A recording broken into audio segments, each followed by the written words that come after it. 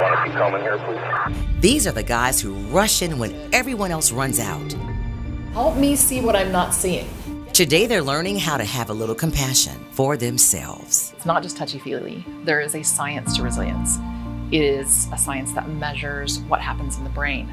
Trainers from Center for Trauma-Informed Innovation, or CTII, at Truman Medical Centers know that a class like this Another tip can heal the wounds you can't see. Well, our mission is to advance resilience, compassion, and well-being. And we want to do that through being more sensitive and aware about the impact of trauma in the lives of people, whether it's in schools, in businesses, in healthcare, in faith-based communities, and law enforcement and justice.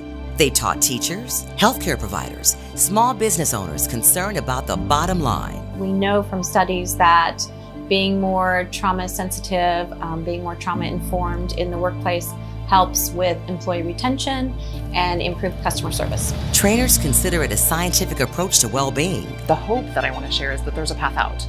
You can stay in the field 10, 20, 30 years. There's research on people who have and their clinical effectiveness. And part of it is the way that they care for themselves.